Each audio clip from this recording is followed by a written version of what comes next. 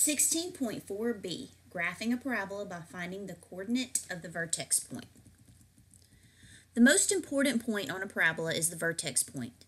To find the x coordinate of the vertex point of the parabola, we can use this formula: x is equal to negative b over 2a.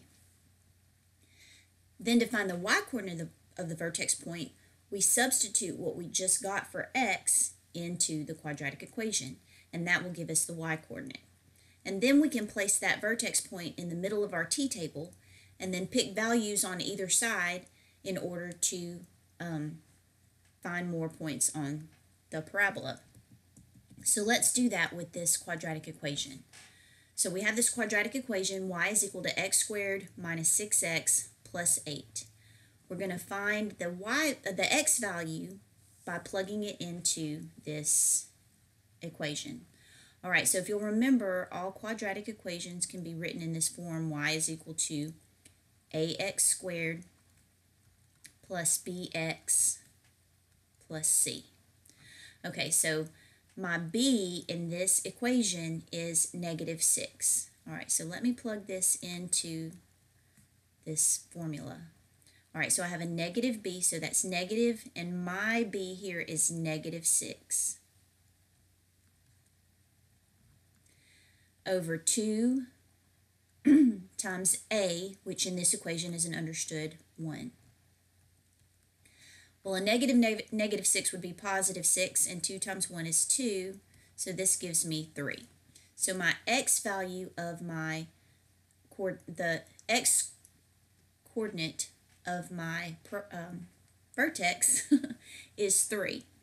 Now to find the y value, I'm going to plug it into our quadratic equation.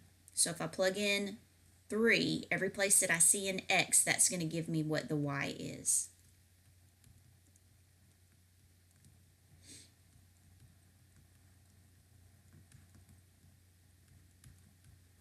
All right, and then we just need to simplify this. 3 squared is 9. Negative 6 times 3 would be a negative 18 plus 8. Okay, so if I 9 minus 18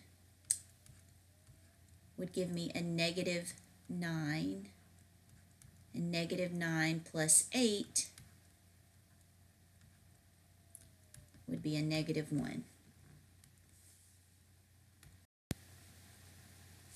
All right, so now we're going to write the coordinates in the middle of our t-table. So my x is 3, my y is negative 1.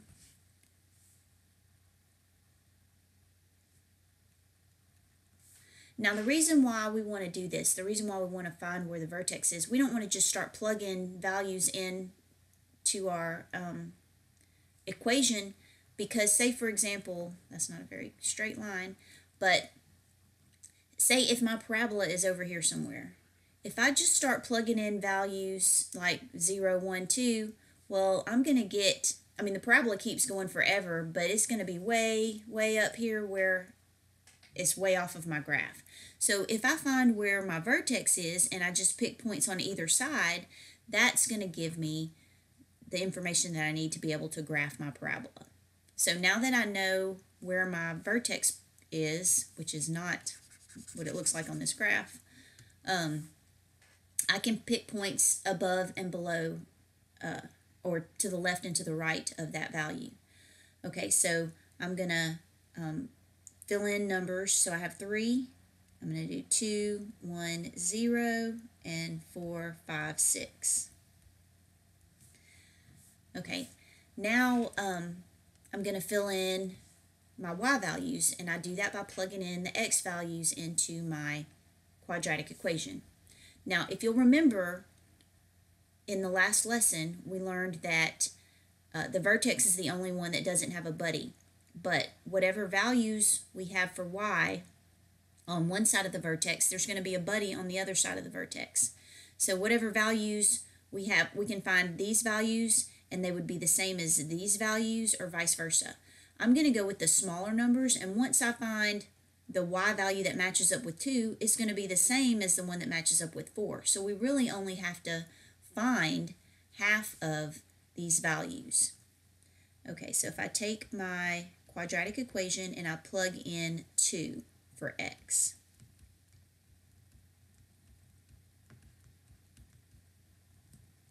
I get 4 minus 12 plus 8. Okay, so 4 minus 12, that would be a negative 8 plus 8. All right, which would be 0. Okay, so 0 goes here, and then that means that 0 would also go here because that's the buddy. Now let's plug in 1.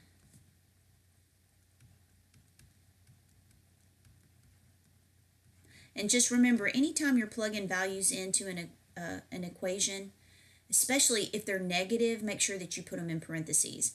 If this were a -1, that -1 would be in parentheses and then it would be squared. Since that's not negative, we don't have to worry about it. 1 squared is 1. -6 times 1 is -6.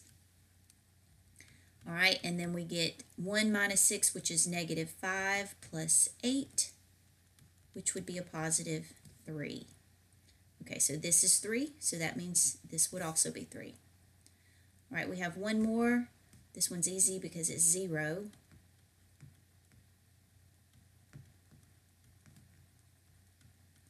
So since this is 0, -6 times 0 is 0, all I'm left with is 8. And that would go in both of these spots.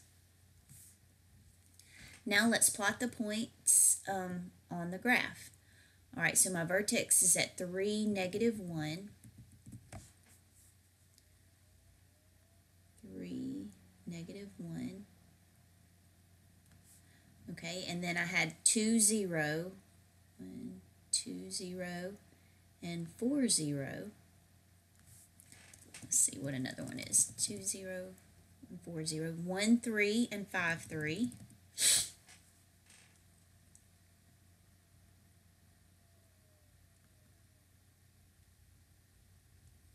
And then the last two are 0, 8, and 6, 8. 0, 8, and 6, 8. So those are my points, and when I connect them, I have my parabola.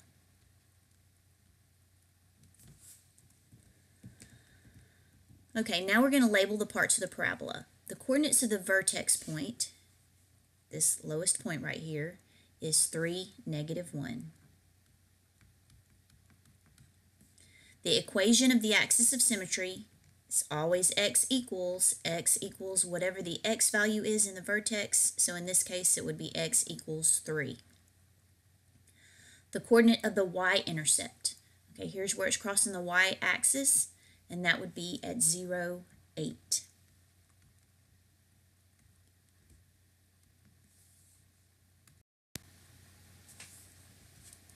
All right, and then the coordinate or the coordinates of the x-intercept or intercepts, we have 2 here, and they are at 2, 0, and 4, 0.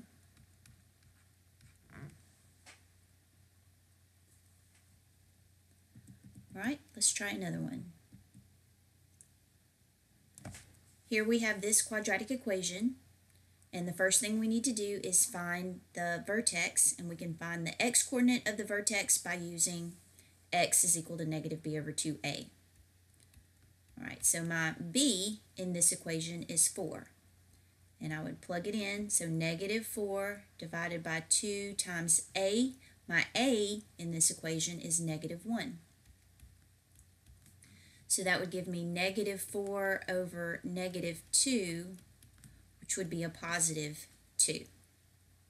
Now to get the y value of my vertex, I'm going to plug 2 into the equation.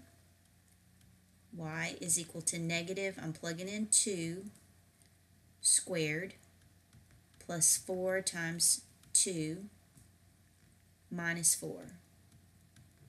Okay, so this negative is not in parentheses. That's why I didn't put it in the parentheses when I wrote it here. The only thing that's being squared is the 2.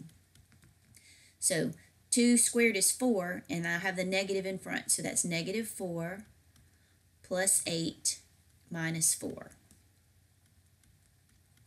All right, well, negative 4 plus 8 is positive 4, and positive 4 minus 4 is 0. All right, so my vertex is 2, 0. Let me write that in the middle of the table, 2, 0. Now I want to fill in my t-table with x values on both sides of the vertex point. So I'm going to go smaller and bigger. All right, so if I go smaller, that's 1, 0, negative 1. And if I go bigger, I get 3, 4, and 5.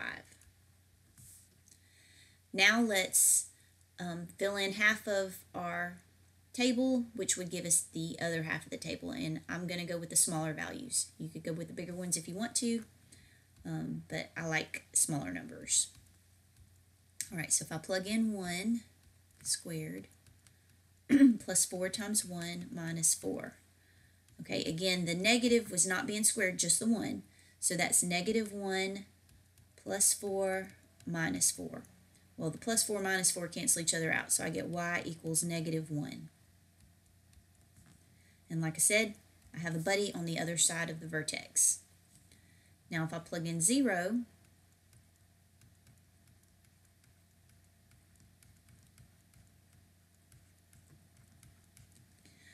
negative 0 squared is just 0, and 4 times 0 is 0. So all of that goes away, and I have y equals negative 4.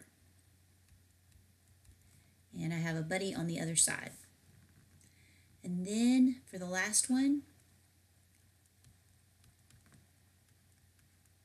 I'm plugging in negative 1.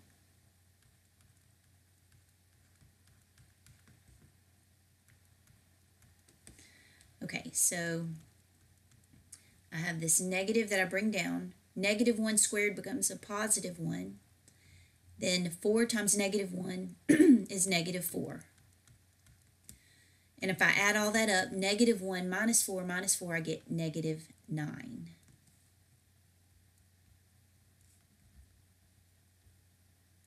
All right, let's plot the points on the t-table. My vertex is at 2, 0. And then I have a point at 1, negative 1, and 3, negative 1. Then I have a point at 0, negative 4, and 4, negative 4. And then at negative 1, negative 9. Negative 1, negative 9. And at 5, negative 9. Okay, so let me see if I can sketch this out.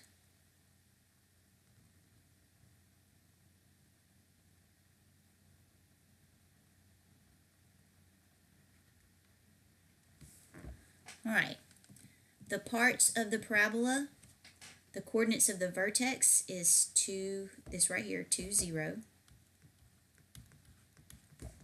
The equation of the axis of symmetry, what does it start with?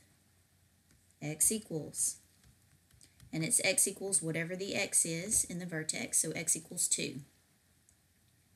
The coordinate of the y-intercept, okay, this is where it's touching the y-axis, so that would be at 0,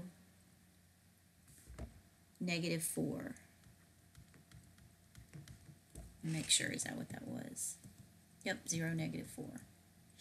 And the coordinate or coordinates of the x-intercept, well, it's only touching the x-axis at the vertex point, so that would be at 2, 0.